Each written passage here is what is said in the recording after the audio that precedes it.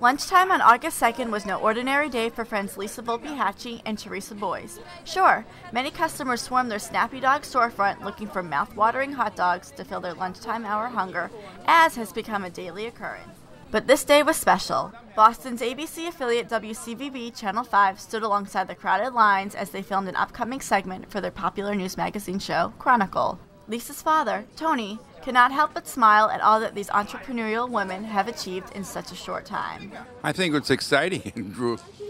It gathered a lot of people here. It really did. They do have a goodly amount on their senior day, which is Tuesdays.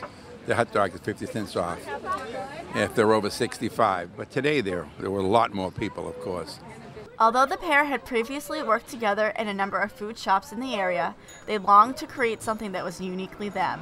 During a motorcycle ride around the Wachusett Reservoir, Lisa stumbled across a hot dog stand in West Boylston and thought, why can't I do something like this? And the idea for SnappyDogs was born.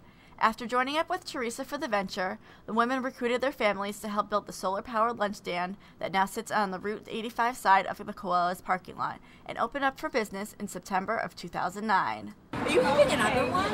Yeah.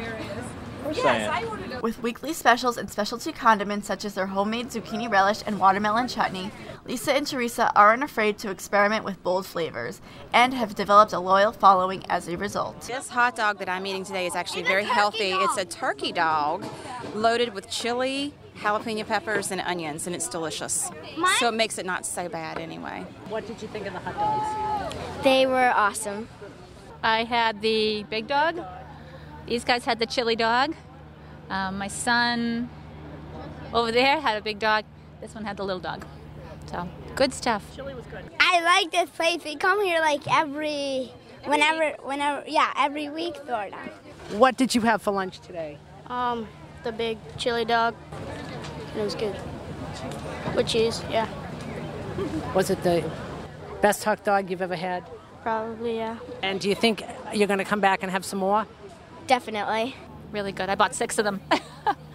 Not only do they have a reputation for grilling up some delicious dogs, but the duo have built a special rapport with their customers, which has been a huge part of their recipe for success. So many of our favorite customers and our family and friends came by today, so that was really special for us. What we like about it is Teresa, because we've been friends with one of her sisters since Allison and I were in junior high together. So we've known Amy for a long time, and she told us about this about a year ago, and we've been wanting to come out here. And they're very personable, as you can see. And I think that means a lot.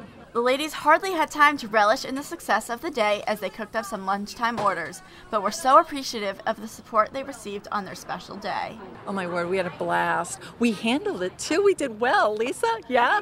We did good. We did good.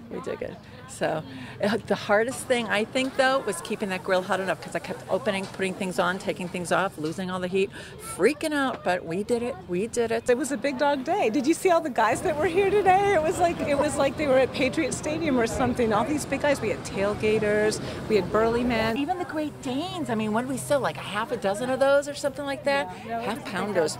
Big. To take a bite out of a SnappyDog, visit their stand, which is open Monday through Saturday from 11 to 3.